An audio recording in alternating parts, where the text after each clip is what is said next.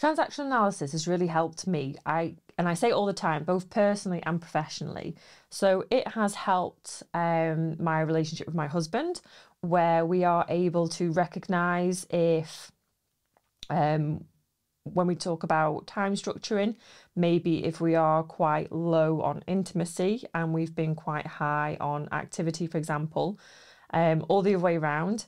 Or maybe if one of us needs some good strokes, we are able to say, do you know what, babe? I just need you to give me some praise. Look, I've been working on this for ages. And what we don't do is then pass it on to the other person. So we don't project onto the other person.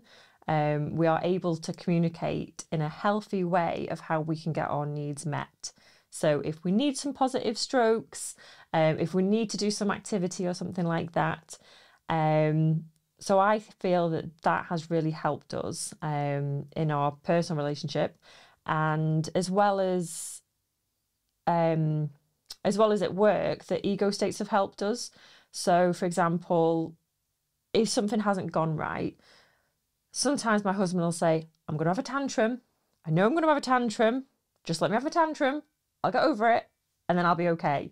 So what he's able to do is recognise that there's a need not been met. This is how he's feeling. This is how he's going to respond. But it's not anybody else's fault. And nobody else needs to do anything about it. So that can be really helpful.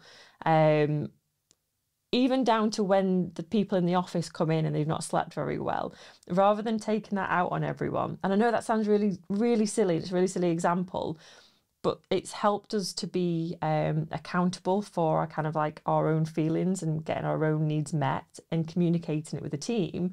So someone might walk in and say, oh, do you know what? I've not slept very well. Leave me alone. Let me have a couple of hours and then I'll be okay. I'm not in a grump with anyone. I just need to get my head down and just get this task done, and then I'll be everyone's friend afterwards. So with transactional analysis, it has helped certainly myself and my husband, both personally and professionally, so we can recognise our own feelings, our own needs, and how we can communicate them in a healthy way.